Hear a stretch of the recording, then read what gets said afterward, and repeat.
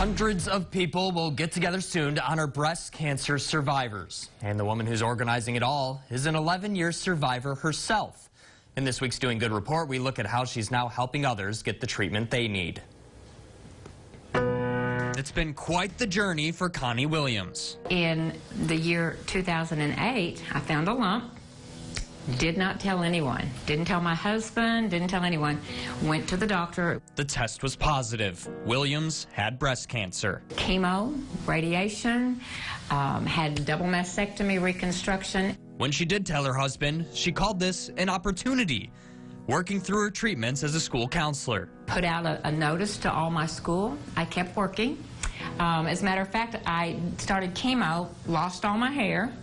Just hair, but I was losing it, and I had a Get Naked with Connie party, and we shaved it off, and we put it on KNWA. A chance to model strength and courage, something she had seen plenty of through years of working with Komen Ozark. I would get wigs. I had a blonde wig, I had a red wig, I had a short one, I had a little longer one. So my students never knew what was going to show up. Now she's an 11-year survivor, and still volunteering for Komen Ozark. And our survivors make some of our best volunteers because they've been there, they know why we're doing what we're doing, and they're really passionate about why we're doing it. Williams is the chairwoman for the upcoming Pink Ribbon Luncheon, an event that raised $200,000 last year. It takes about $150 to get a mammogram.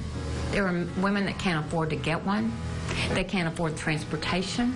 They can't afford to leave their families to do it. 75% of what we raise stays here for local services, and then the other 25% goes to our national research portfolio to fund cutting-edge research. But the money isn't the only benefit. It's a chance for women to see strong survivors like Williams. It is a time for them to come, to be recognized, and to see other survivors. There's nothing like sitting next to a 20-year survivor to make you know that you're going to be okay. This year's Pink Ribbon Luncheon is on October 23rd. For information on how you can sign up, just head to our website, nwahomepage.com.